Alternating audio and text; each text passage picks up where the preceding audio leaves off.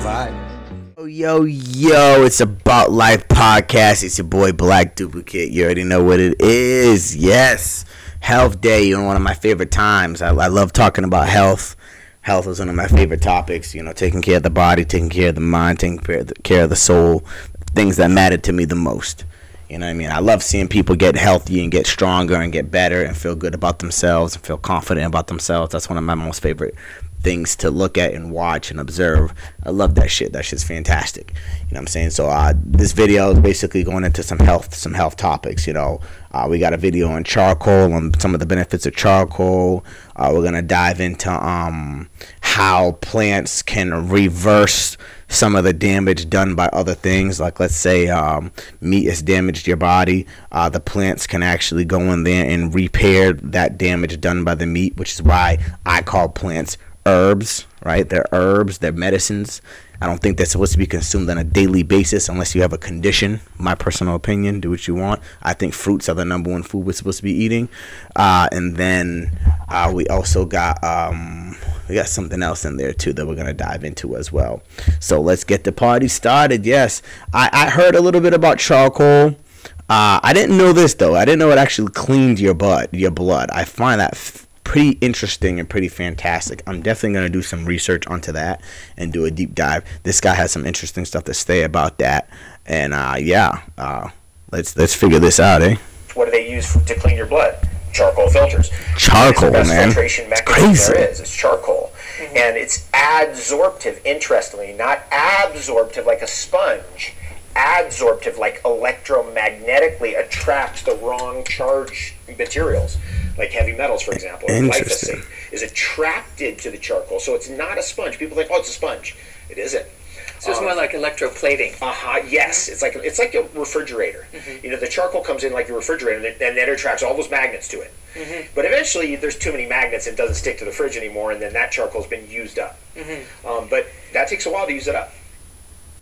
You see that? That's really crazy. So literally, I guess the charcoal goes inside your system and takes all that bad minerals and nutrients and metals, you know, the bad stuff, not the I don't know if it attracts the good shit. I don't know, but maybe he's saying it's more of a magnetic force to only attract metals. I don't know. I want to do my research in this, but that's fantastic because I know cilantro also helps remove the heavy metals from certain areas. I know it has a chemical within it that allows it to enter through your brain's membrane. I don't know exactly what it's called. It's like scientifically, but it has a cool name. And the cilantro's chemical supposedly can go into your brain and remove whatever heavy metals are in your brain, messing up your thoughts, giving you headaches, all that type of shit. Removes it. But interesting to say, imagine if you were consuming cilantro and then had also consume some charcoal. So when the cilantro removes those heavy metals, the charcoal attracts those heavy metals to it and then allows it to flush out of your system way easier. So that's something interesting that I want to look into, and I find that incredibly interesting. Now, one thing about this video coming up, I'm gonna be real with you. I didn't think salt had the best benefits for you. I thought it was more like a drying agent, a lot of sodium, tearing you up, messing you up, clogging your hair follicles, which I'm sure it does when you overuse anything. But then again, anything consumed too much can obviously have some type of negative effect. So should have thought about that. Plus the ocean's full of massive amounts of salt. I don't know if it's different than the salts we're consuming. I'm assuming it is, because you can't just go drink ocean water. I'm sure it's more than just the salts. I'm sure there's other bacterias and parasites and all types of shit in that water that probably tears you up. But I did not know that the positivities behind salt until this video. With high blood pressure, I put them on Celtic salt. Celtic salt. Why does he put them on Celtic salt? Because Celtic salt contains 82 minerals. It's a hand-harvested sea salt. Look at that. Let's go back real quick. Look at that. Salt provides relief for arthritis, boosts immune system, enhances cardiac functioning, promotes digestion, rejuvenates skin. That's incredible, man. Sea salt. So the minerals are in the Celtic salt in their balanced form. What about Himalayan salt? In many places, Himalayan salt is a lot easier to get. There's 70 about 75 minerals. So it's pretty good. But I prefer the Celtic salt. And one reason is that the Celtic salt has 3 magnesiums. It contains magnesium chloride. Interesting stuff, man. Magnesium bromide and magnesium sulfate. Magnesium is a water-hungry molecule, and this explains why the Celtic salt is such a moist salt, especially when we've had a lot of rain, because those 3 magnesiums absorb the moisture. And because magnesium is a water-hungry molecule, yes, magnesium is incredible. It can be used to help the water get into the cell. So when you take a crystal of Celtic salt, put it on your tongue, and some say, how big's a crystal? Well, if you've got high blood pressure, start small, about the size of a sesame seed. I don't have high blood pressure, so I might have about 3 times little sesame seeds.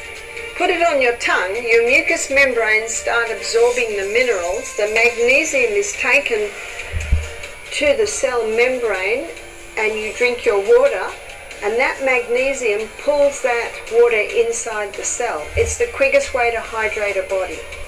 The only time... Which I should have known better, because when you buy certain like waters that has like sodium, like added sodium, which I'm assuming they're probably mixing it with some type of salt or some shit. I'm not sure about their whole entire process, but I never really looked into the actual health benefits of salt. I did see the negative benefits, but then again, I think it definitely depends on what kind of salt you're consuming. I know this processed bullshit ass salt, so you got to get like probably real Celtic salt and Himalayan salt, like real salt, not bullshit. Which I'm assuming that, you know, those are some fantastic health benefits, man. I'm definitely gonna do some research on that. So now I gotta dive into charcoal. I gotta dive into salt. Those are 2 things I want to dive into to see what's really going on behind the scenes over there.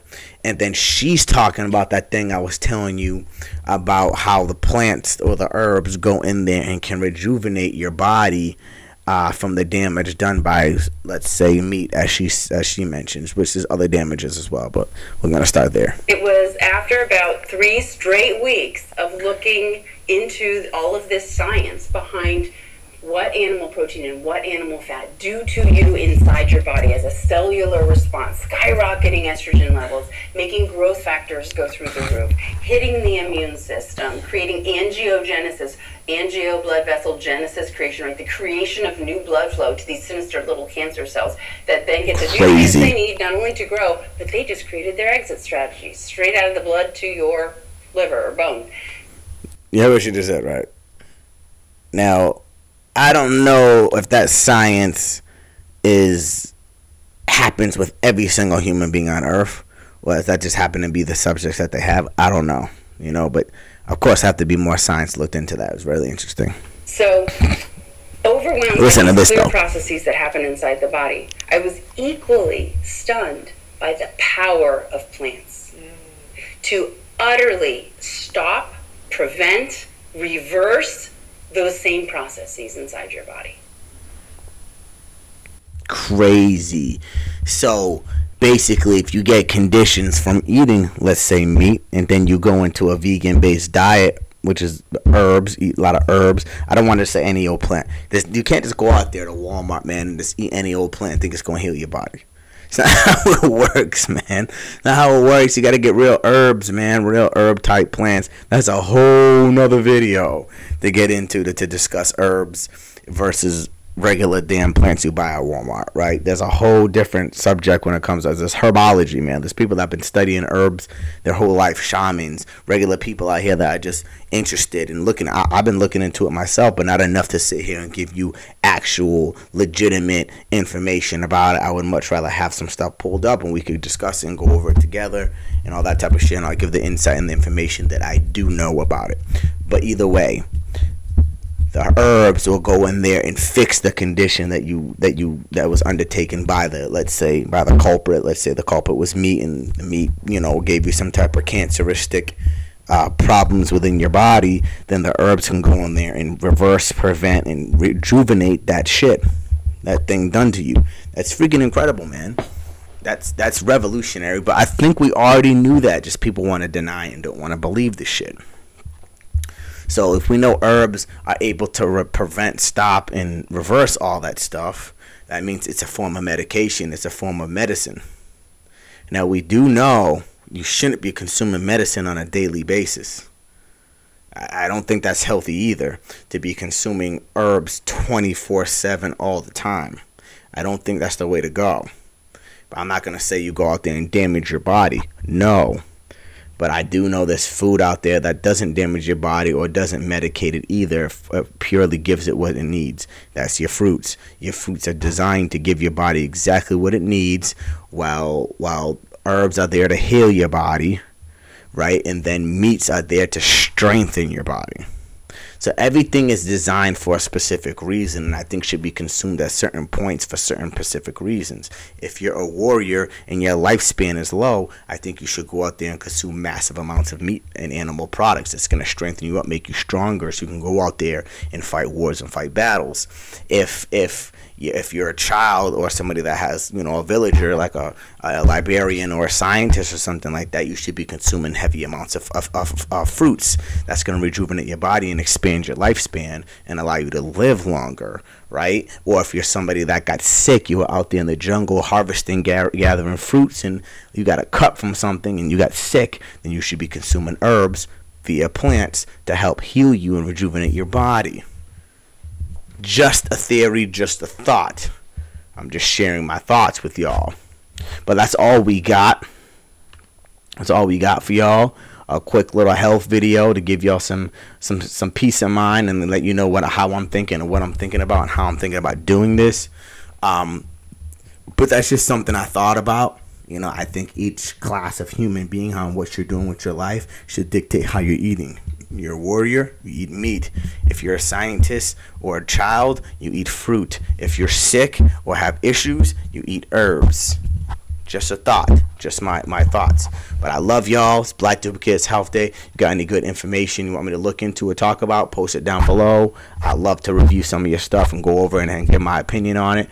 I would love to do that. Make sure you like, share, and subscribe to all my content. Go hit that like button. It's free. I appreciate it. I need the help. So, yeah, we out of here. I love y'all. Till next time. Yes, about life.